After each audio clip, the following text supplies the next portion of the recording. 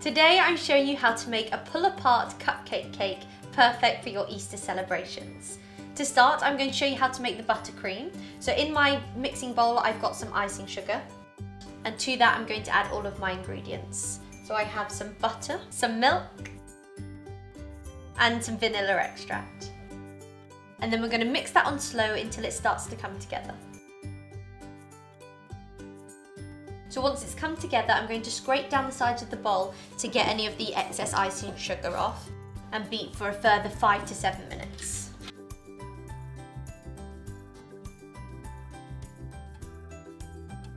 So my buttercream's been beating for about 6 minutes and it's a nice paler colour and it's very fluffy, so I'm going to pop that in a piping bag. Once your buttercream is ready, it's time to decorate. For the bunny's face, you're going to need 11 cupcakes. If you need a recipe, you can click any of the links on the screen. I'm going to prepare my cupcakes so they're all level. So I'm going to take a sharp knife and I'm just going to cut along the top. Once you've leveled off all of your cupcakes, you can transfer it to where you're going to display them. I've chosen to use a chopping board just covered in some cloth. For the ears, we're going to use 4 cupcakes. So we have 2 on each side. Next, you then want 2 underneath. This will be the start of the face, so they're close together. Next, you want a line of 3. And then to finish, just 2 on the bottom in the middle. And there you have your bunny's face. So we have 4 cupcakes for the ears. This will be the eyes. We have the cheeks and nose, and then just the chin. Next, take your buttercream and smooth it all over the top.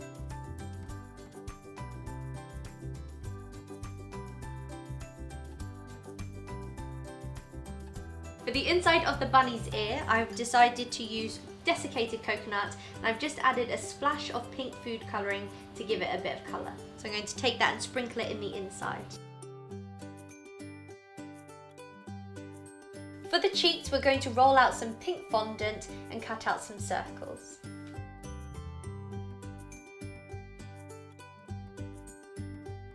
I'm then going to take a cookie cutter and cut out 2 circles.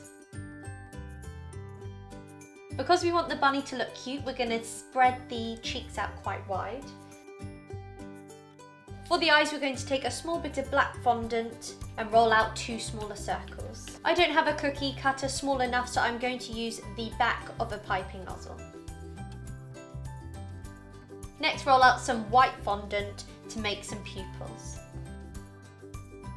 And this time I'm going to cut a bigger pupil using a Wilton 12. And then I'm going to use a tiny Wilton 2 to get a small little dot. So we're just going to add the pupils onto the eyes. And we're going to add a small one just underneath that. We're then going to place these just above the cheeks. And to finish them off, we're going to take some black fondant, a very small amount, and roll it out like a sausage.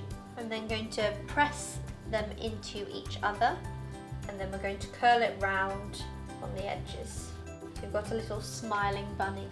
And then I'm going to pick that up and put that onto our cupcakes. And then we have our cute, very easy bunny. So I've reached 20,000 subscribers and my videos have been watched over 1 million times. So I just want to say a massive thank you to all of my subscribers. When I first started, I didn't think I was ever going to get here, so thank you very much. So that's a pull-apart Easter bunny cake. Easy. For more videos, subscribe to my channel. If you enjoyed the video, give it a thumbs up and feel free to leave any requests in the comment box below.